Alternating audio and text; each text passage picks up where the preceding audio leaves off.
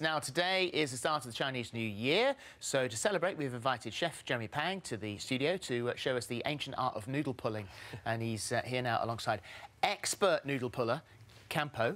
Welcome to right. both of you. Kampo does the real magic, yeah. So we've got smaller dough here. Noodle pulling, not easy. No, I mean, thousands of years, but Kampo's been doing it for about 40 years now, so he can do it with his eyes closed. I'm still practising, so... Okay. And there's a real art to this. Yeah, it's a true art. You can go for it, Kampo. Yeah, there's a lot of skill involved in this. I've been learning this for about 2 years now. I'm about 80% there. I still break a strand here and there, and Kampo says I haven't got quite the right balance, you know. Oh, really?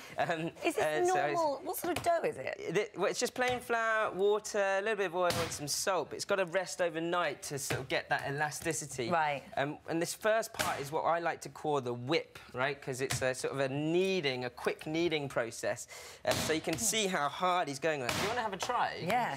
So it's in and out, and give it a good flick and then back over. So try have a look. What did you say? In and out? In and out. Yeah, in and out. That's right. In and out. Good flick. So in a second, Kampo's going to go into what we call the twist or the plait. And you can see this plait now.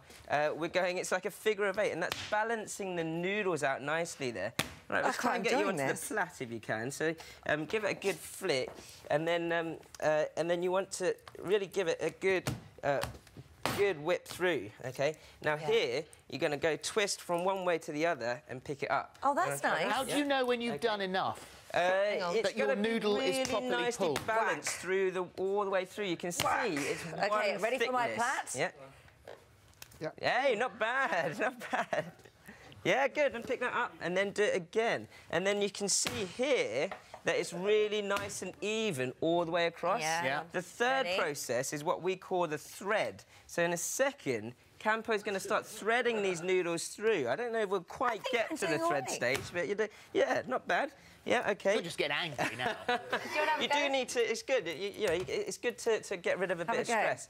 You can see here we're threading through now, and every single time there's about 5 or 6 different techniques. Pulled the end off my noodle. The magic happening now. So flour, twist, up, pull, and flick, and then bring it back to the centre again, down, opposite ways, up again, pull and twist, and then back into the centre, and you'll see in a second how many noodles Kampo's actually making in a matter of minutes.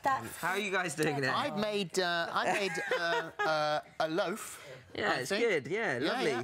It looks almost dumpling-like. Yeah, How fine do the noodles go? Yeah, that's incredible.